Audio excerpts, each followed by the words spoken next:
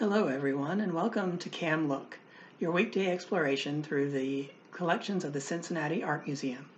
I'm Madam MacPhàrlain, the curatorial assistant and collections manager of Fashion Arts and Textiles. While my work is generally centered around physical pieces of clothing, I often use paintings and other artworks as I research fashion from different time periods. It was while looking through our collections database for images of children's clothing that I came across this photographic portrait of a young girl taken by African-American photographer James Van Der Zee. I was immediately struck by the sitter's adorable, angelic face. When I learned about Van Der Zee, it impressed upon me the importance of this work. James Van Der Zee was born in Lenox, Massachusetts in 1886, eventually making his way to New York City. He was interested in photography as a teenager and began working at a photography studio in 1913 as a darkroom assistant. Soon after, Van Der Zee opened his own establishment, Guarantee Photo Studio, in Manhattan's Harlem neighborhood.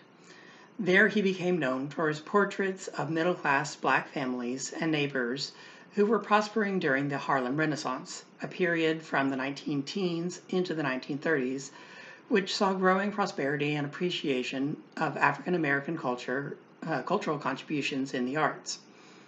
Van Der Zee wanted to showcase the beauty of his black peers, placing them in the same rich settings, holding the same props that were traditionally seen in portraits of wealthy white sitters.